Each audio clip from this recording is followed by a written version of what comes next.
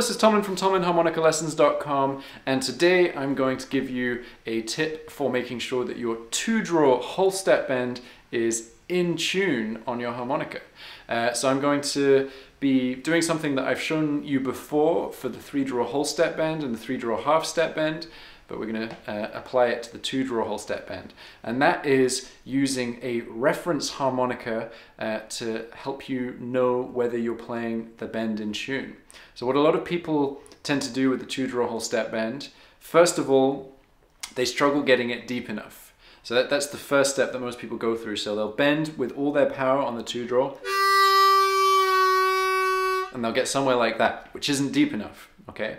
And then when they learn how to put more power into it, they tend to do this.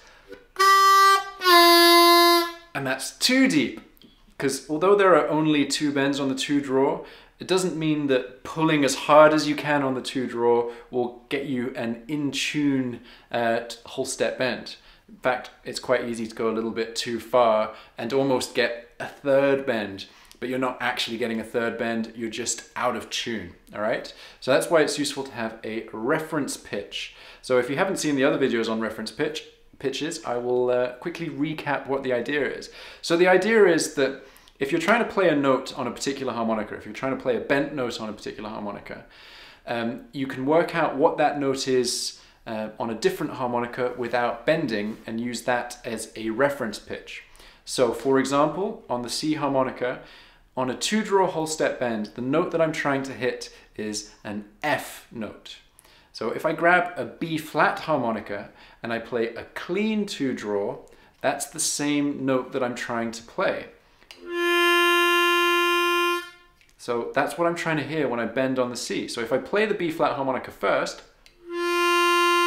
then the C, that tells me whether I'm in tune or not. And if I'm not in tune, I go back and try and decide whether I was too high or too low. Sounds pretty good. You hear there, I started a little bit too high and then I came down. And there I adjusted as well. There I went straight onto it, okay? So the key is to jump quite quickly between the 2 harmonicas and keep checking with the reference harmonica whether you're in tune. And if you are in tune or you think you're in tune, go back to it and say to yourself, was I in tune? Was I a little bit too high or was I a little bit too low? And then try and correct that and come back to it. And keep jumping back and forth until you start getting confident with it. You can do this on any key harmonica. So let's try it on an A harmonica. So if I have an A harmonica, the note that I'm trying to bend to on the A harmonica is a D note. Okay, so I can play a D on a 1-draw on a C harmonica.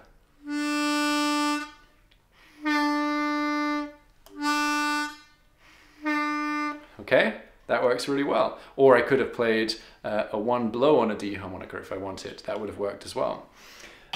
Finally, if I want to play a D harmonica, then the note I'm bending to on a D harmonica is a G.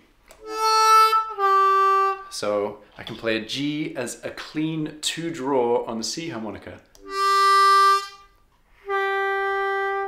And that's how I know whether I'm playing that 2-draw whole step bend in tune or not. So let's just try playing it really out of tune so you can hear the difference. So I start with the reference. So there I'm not bending enough. Let's try it again. That's better. Let's try going too far the other way. You can hear that I'm too flat. That's pretty spot on. All right, so you can do this with all 12 keys of harmonica, and it will really help you to develop your ear so that you can really distinguish between different notes on the harmonica, and that will improve your musicality no end.